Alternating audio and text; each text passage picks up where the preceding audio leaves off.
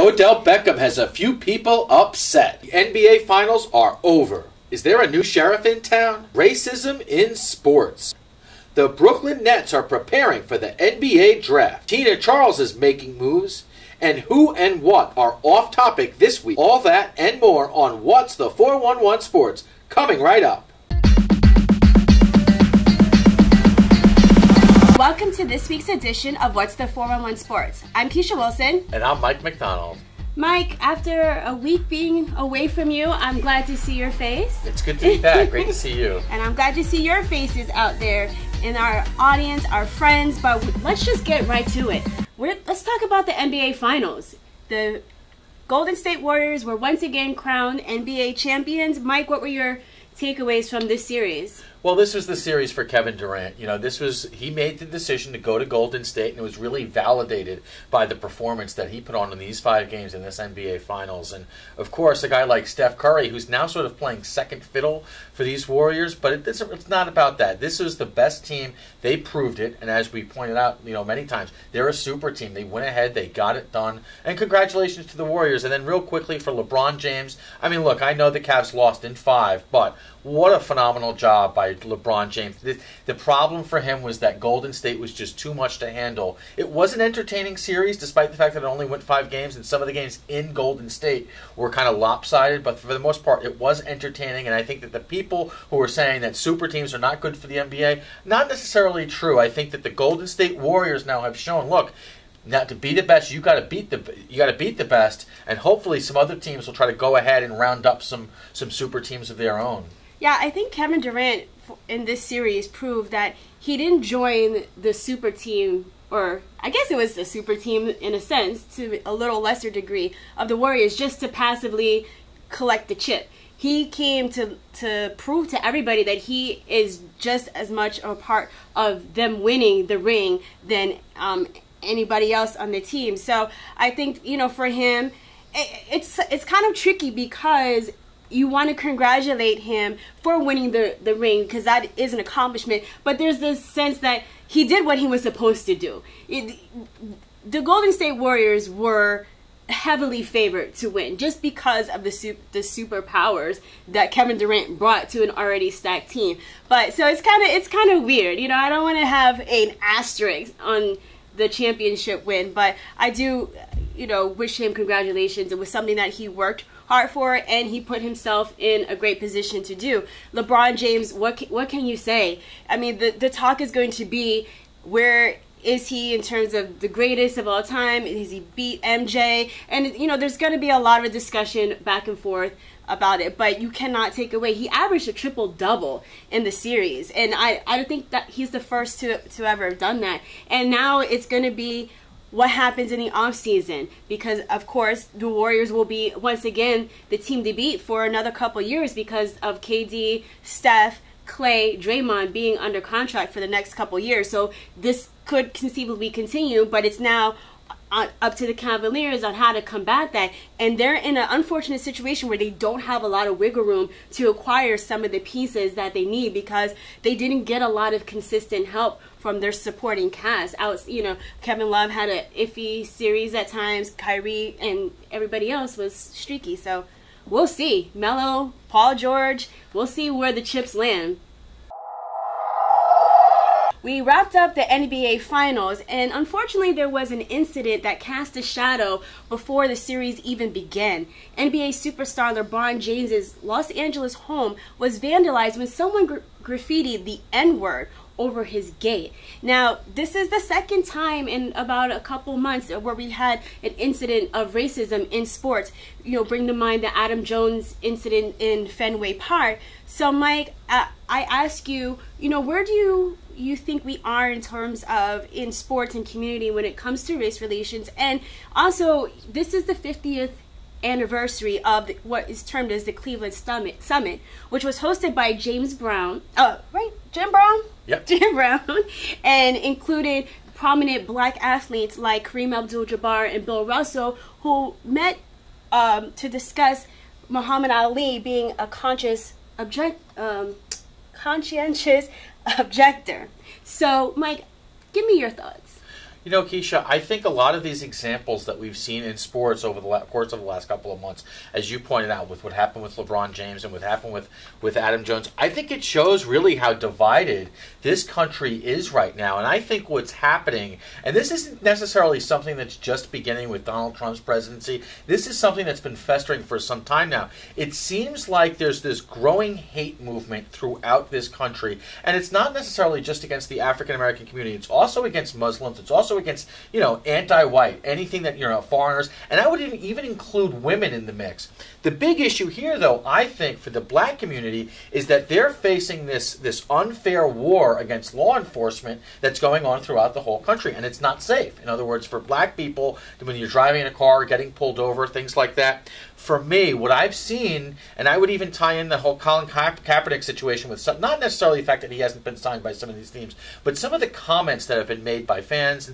I think that there are a lot of white people here in this country that are out of touch, that don't necessarily what it's like to be a black person in America. Even as a white person, I don't understand what it's necessarily like to be a black person in America. And I think, there's this clash. This country is very divided right now, and it's tough to see. It's tough to see what is going on with some of these incidents. And the last thing I'll say, the thing that happened with LeBron James, it's disgusting. It's appalling. I don't know if they actually have caught the culprit, but it's stuff like that makes me sick to my stomach. Yeah, I'm going to try to get all my thoughts in the allotted time that we have. And it's going to be a little hard because I've got a lot of things on my mind and a lot of things to say. But I will say that sports, once again, has been thought of a microcosm of society. And here we have an incident where, as you mentioned before, racism really transcends economic status. And LeBron James mentioned it when he was asked after the incident happened, and I'll paraphrase what he said, but he said, no matter how much money you make, no matter how many successes that you have, being black is still hard in America. And we see that he had this incident where, society will praise athletes and entertainers for the service that they provide. But that's where it seems to be where their value lies. That's it. The minute that you seem to be too successful, or you do something that's maybe a little outside of the norm, there's always someone or a group of people that will let you know you're out of place. You don't have that right to step outside of the box that we want to put you in. And we saw that with the former President Barack Obama. Here is a highly intelligent man who had a great resume going into the presidency, the leader of the free world. But he and his family were not above reproach when it came to people spewing racist hate.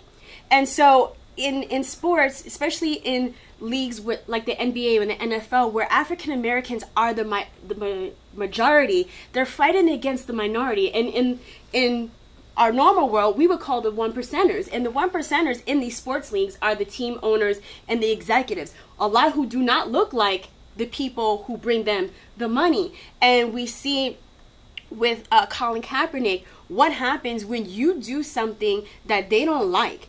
You are supposed to play your sport. You're supposed to succeed in it. You're supposed to bring them money. But when Colin Kaepernick took a stand against something that affected his community, he hasn't had a job since. And a lot of it has been, people will say he hasn't proven himself to be as good of a player as some other people, which I think is a little bit of nonsense. But there's another faction where they say they don't want to deal with the distraction. And how do you do that? How do you combat that? And I feel as though the NBA seems to be a little bit more on the forefront, more contemporary when it's dealing with these types of issues, because we had LeBron and the Miami Heat after the Trayvon Martin incident wear the hoodies, and they weren't silenced. They weren't benched the next day. They weren't cut. And so, it's now up to NFL and MLB to catch up. And I'll wrap up by saying that I wonder what life would be like if we had a modern day Cleveland Summit, if we had LeBron James, a Colin Kaepernick, maybe David Ortiz, people who are minorities who are at the top of their professions come together. And what would make even more powerful is if you have a Peyton Manning, a Tom Brady, a non-minority who's at the top of the game, stand in unity and, create a movement and see what happens. Things really need to get shaken up. Yeah. And hopefully one day we'll see that. Well, don't go away, because when we come back, we're in a New York state of mind with our New York Sports Report. Our photo of the week is of Freddie Perry with his twin brother. They both recently graduated from the University of Wisconsin-Milwaukee with master's degrees. Freddie received an MBA and his brother received a master's in education. Congratulations. Welcome back to What's the 411 Sports. Well, Keisha, my New York Yankees have been tearing up the AL East, but there's still some cause for concern from Masahiro Tanaka, who has been struggling throughout the whole season. Despite the fact that he did have a quality start against the Anaheim Angels, Keisha, there's still something that isn't right with Tanaka. And I ask you, why has he pitched so poorly this season, and how will this impact the Yankees as they go the rest of the way? Well, that is the million-dollar question, Mike, and I still don't have an answer. And neither do the Yankees, apparently. The Yankees general manager, Brian Cashman, said that they performed their own version of CSI Bronx. They've done extensive research on what is wrong with Tanaka. They've tweaked some mechanics, and other than that, there doesn't seem to be any known injury. So it just seems to be mental at this point. And I don't know how athletes get over mental blocks. I don't know if they use sports psychologists, a hypnotherapist, a psychoanalyst, meditation, yoga. I don't know what they do. But he's got to figure out what his hurdle is, since it doesn't appear to be physical, and get right, get the mind right, and the body will follow. And if not, then he's going to have a first-class ticket to the bench, and the Yankees will be in the position, I guess, of the next man up, right? Exactly. And, if you took Tanaka out of the equation, the Yankees would have the lowest ERA in all of baseball. The problem is that he hasn't been providing the consistency that they need. Now, one thing is he does have a little bit of momentum going. He did have that quality start earlier in the week against the Angels, but I didn't necessarily get a chance to see it. It was late at night, and it was on during the Game 5 of the NBA Finals, so it was a little bit tricky to watch. But I think there is a little bit of momentum from that standpoint. However, how is he going to go ahead and face these brutal lineups that you have to deal with in the American League East with the Orioles and the Red Sox? He still has a lot of starts remaining against some division foes. This could cast a black cloud for the Yankees, who have had a very successful season thus far. But as we go throughout the rest of the way and up until the All-Star break, hopefully for Yankee fans, myself included, Tanaka will be able to get things right. And, he is really their ace, or at least they hope so.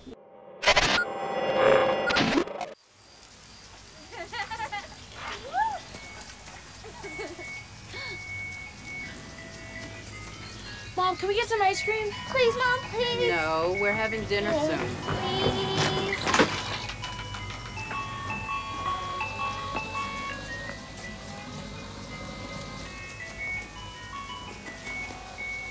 You don't have to be perfect to be a perfect parent. There are thousands of children in foster care who will take you just as you are. Wow, these are really good. You act surprised.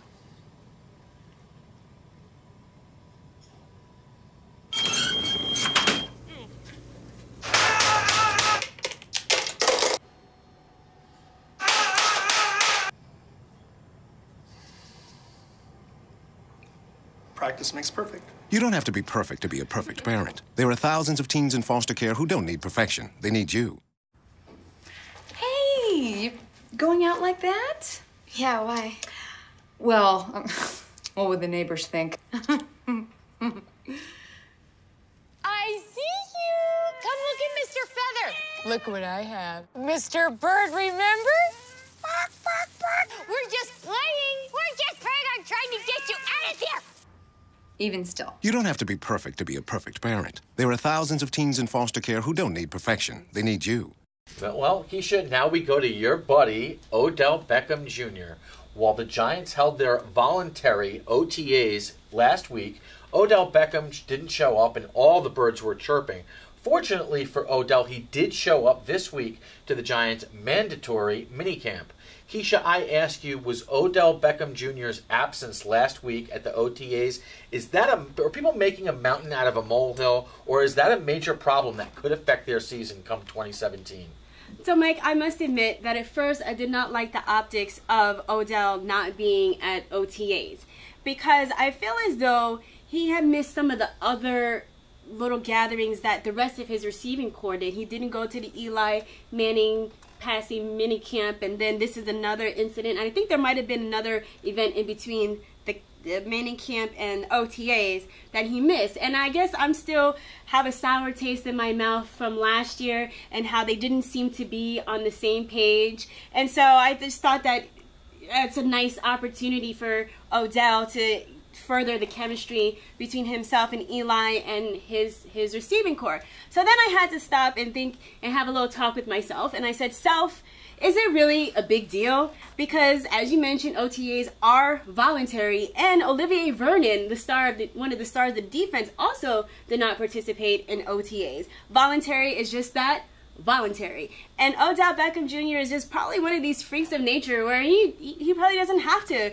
go. He can just wake up and, go score a couple touchdowns. And then also there was a little buzz that maybe his holdout was due to some contractual stuff going on, because he's only set to make about $1.8 million this year.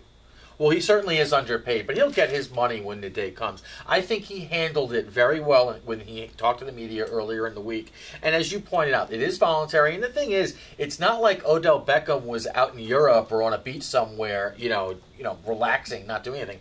He was working out. He was getting right. I mean, in his interviews with the media earlier in the week, he talked about how bad he wants to be a great player, and he's also talked about how the Giants are on the same page where they want Odell Beckham Jr. to be a Giant for life. So hopefully this will all work out. I know we're both Giant fans. Yes. He's one of the players that we know they need him to be there if they're going to have success. So, and one of the places where he was during OTAs was near my office, but I missed him.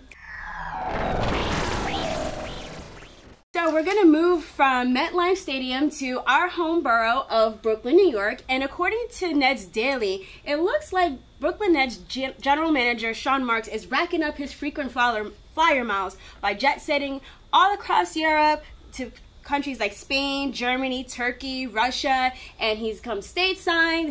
He and his team have traveled to Chicago for the pre-draft combine, and they've attended pro days in Los Angeles and Las Vegas. Now, Mike, when you start acquiring new talent, it means you have to start releasing some of the people currently on your roster. So, when looking at the Nets roster, who are 5 people that the Nets must keep? Well, I think Isaiah Whitehead was someone who came in last year. They went ahead and drafted him, and I thought he was pretty productive. And also, you want some of these homegrown products to be able to consistently be with the franchise that drafted them. Karis LeVert was also another draft pick from last season. He didn't necessarily show the promise that we were looking for, but I think you want to hold on to some of these draft picks that you've taken. And then, of course, Rondé Hollis-Jefferson, who's been sensational defensively for the Nets. That's another name that I think, of course, the top 2 names are Brook Lopez, and then I'll end it with this, Keisha. We can speculate all we want about who the Nets are going to take in the draft and who they're going to wind up going out in free agency, but Jeremy Lin is the most important player as they head into next season. He had an injury-plagued 2016-2017 season, and not only is it important for them to go ahead and try to compete with Jeremy Lin, but it's also important for them to market the team and try and sell tickets. Well, I had number one. I'm supposed to be impartial, but I just can't help it. Brook Lopez. There's just something about him that I just really like. I don't know what it is. It's not like we have coffee or drinks or anything, but there's just something that I really like about him as a person. And and he's just proven to be such an anchor for that team. He's the vet of the squad. He's been there for however long, many years, and his skill set is just really outstanding, I find. And in a game that seems to be shifting away from the big man, he still has that post-up presence that I think is really lacking and beneficial to teams, and he can shoot from the outside. So I'm going to keep Brook Lopez. Jeremy Lin, you mentioned Linsanity. If nothing else, you get butts in the seat. Yeah. He creates excitement and electricity, and he's a good player on top of that. I think you keep Trevor Booker. He's another veteran of the team, and I love his energy when he comes off the bench. And as we saw in the NBA series, you really need production off your bench, and I think Booker helps meet that need. And then Sean Kilpatrick, another person I like. I love his energy. He fights, SK, as they say in the Barclays.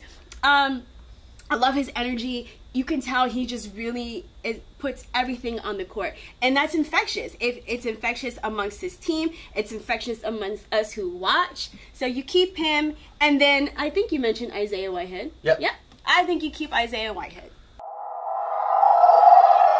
So we're gonna switch from the men to the ladies in New York and the New York Liberty. So in a recent game against the Dallas Wings, forward Tina Charles scored a career-high 36 points to lead the New York Liberty to a 93-89 win over the Wings at Madison Square Garden. Charles scored 11 of her points in the fourth quarter to close out the win. The Liberty trailed 64-57 in the third quarter, but finished the period on a 14-2 run and never trailed again. Shavante Salas pitched in with 27 points, and Kia Stokes had 13 points and a career-high 15 rebounds.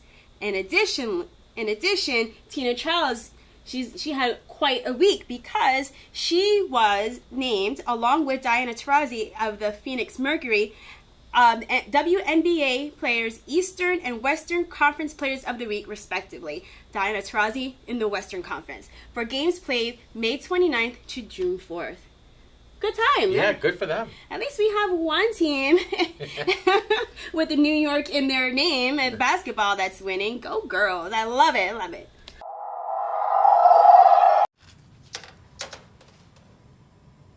Wow, these are really good. You act surprised.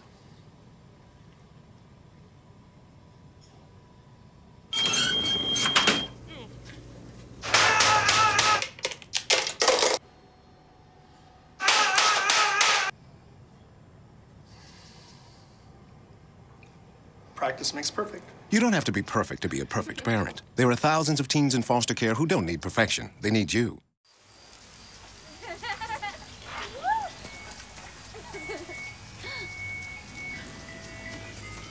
Mom, can we get some ice cream? Please, Mom, please. No, we're having dinner soon. Please.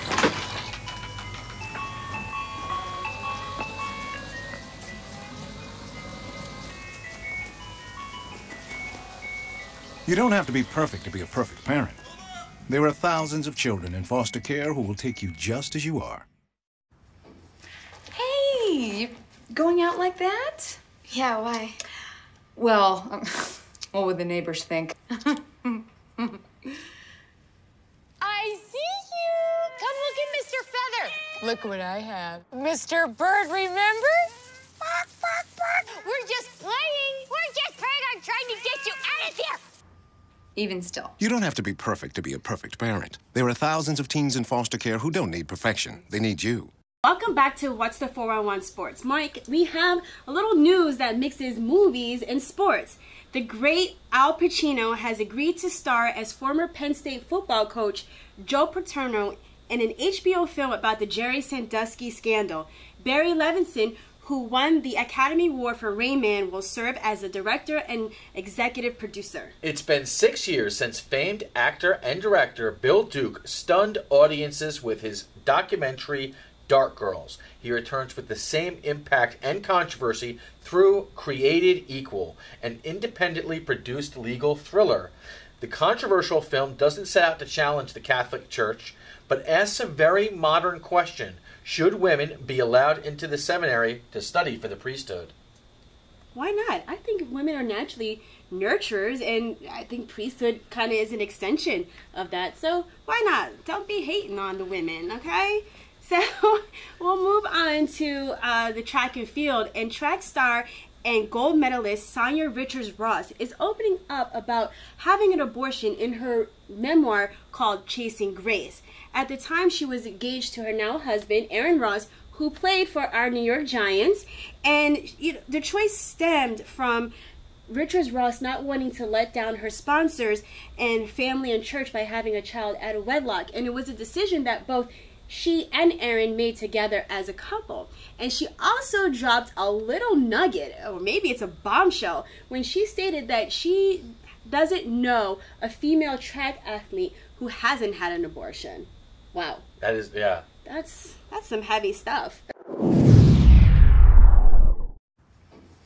Hey, you going out like that? Yeah, why? Well, what would the neighbors think? I see you. Come look at Mr. Feather. Look what I have. Mr. Bird, remember? Bark, bark, bark. We're just playing. We're just playing. I'm trying to get you out of there. Even still. You don't have to be perfect to be a perfect parent. There are thousands of teens in foster care who don't need perfection. They need you.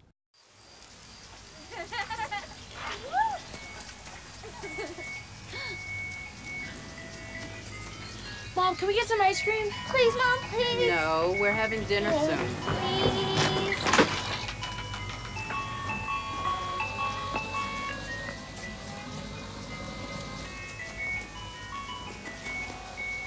You don't have to be perfect to be a perfect parent.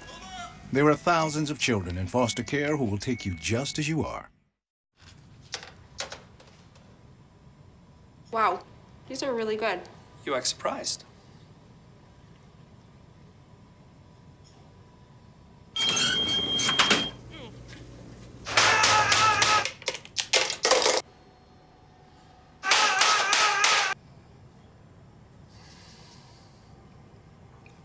Practice makes perfect. You don't have to be perfect to be a perfect parent. There are thousands of teens in foster care who don't need perfection. They need you. Welcome back to What's the 411 Sports. As you know, nearly every week we put people who are misbehaving on the bench, and if they're really misbehaving, they get in that doghouse. Mike, who's going on the bench this week? Keisha, former NBA player Sebastian Telfair belongs in the doghouse.